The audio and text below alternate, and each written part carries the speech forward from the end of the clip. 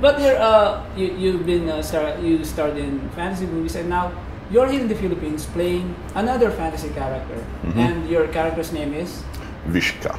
And Vishka is tell us all about it. Vishka is the last remaining Giganti.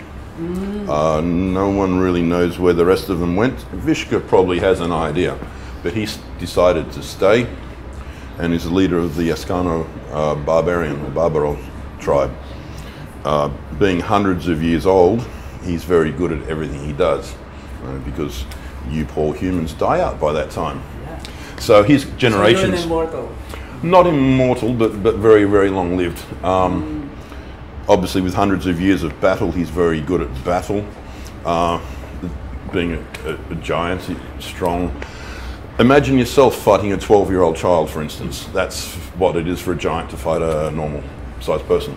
So, but besides his actual strength in combat, his skill comes from smithing.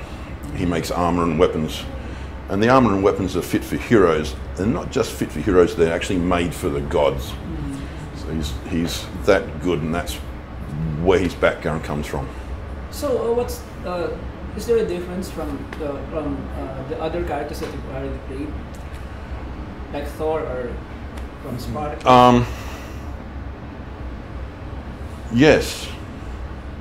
He's less angry.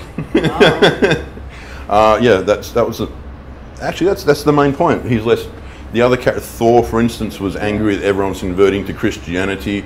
The Mountain's angry because he has some sort of a brain tumor. It's constant pain and constant stress. And Sedulus was just a brute. So this is actually, and once the story develops, you'll see a little bit more, I think.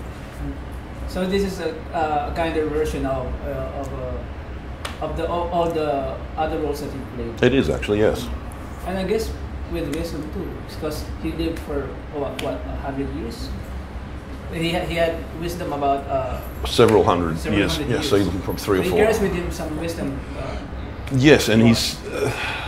The other thing is, everyone says, as a race, humans forget history very quickly. But if you're 300 years old, you actually remember all that history, and your father taught you another 300 years. So he's seen the battles before, he's seen the wars before, so you're going to say, again, why are we going to battle? Like, let's drink and just ignore these humans. They'll be dead in 15 years and we can... So you're going to speak a lot of lines here in Encantadia. In Enchant, is it? Yes, I was in Enchant. I found that a little bit difficult. Challenging for you. It was, and because I'm used to shooting in movies, and it's like, okay, we do this much now, we do this much, we have a break.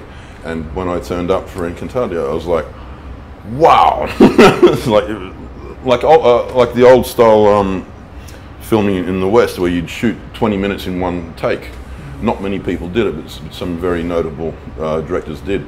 And I was sitting there going, this is out of my experience range, this is very different. So working with Filipinos is a different experience for you?